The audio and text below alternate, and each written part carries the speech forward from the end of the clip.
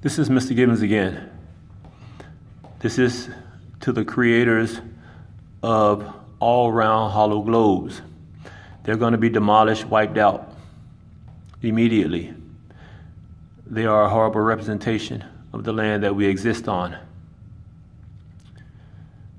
They will be replaced with my girl's continental planetary globe. That is not a depiction of the land we exist on, nor is it the configuration of the land that we exist on. You all have made more than enough money and your time is up. Again, all round hollow empty globes are going to be demolished and wiped out immediately throughout the land, all over the world. And they are going to be replaced with my girl's continental planetary globe that you've already seen. Some people have been lucky to see them.